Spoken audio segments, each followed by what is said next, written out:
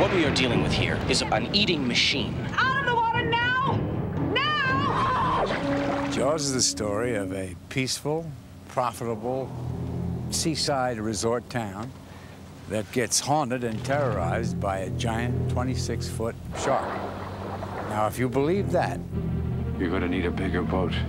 In June 1975, just when America thought it was safe to go into the water, Steven Spielberg unleashed a monster hit.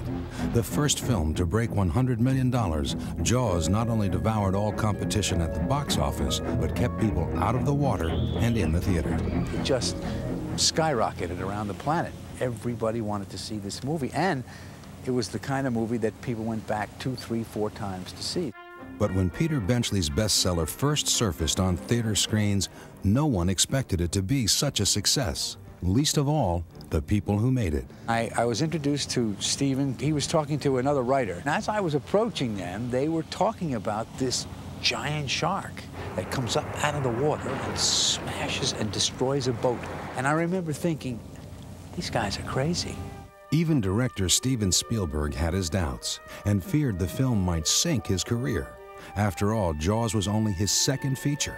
He'd barely convinced the studio to shoot on location in Martha's Vineyard, had bribed the locals, hired a reluctant cast, and still had a bigger problem.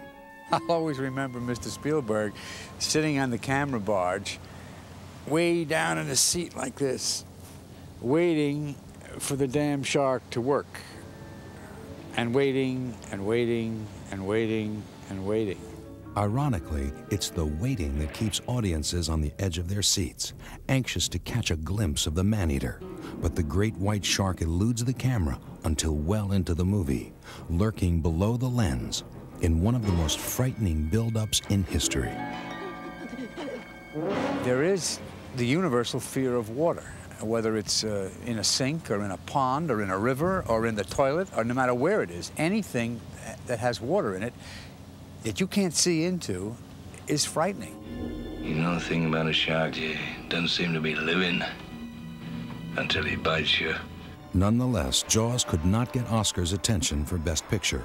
Instead, One Flew Over the Cuckoo's Nest took home the prize statuette. Jaws, however, did leave a lasting impression. It won 3 other Academy Awards, redefined the Hollywood disaster film, and to this day makes people everywhere think twice before going into the water. I swim in the ocean, but I don't go out very far. I have very good respect for the water. And since making this film, I swim looking around a lot.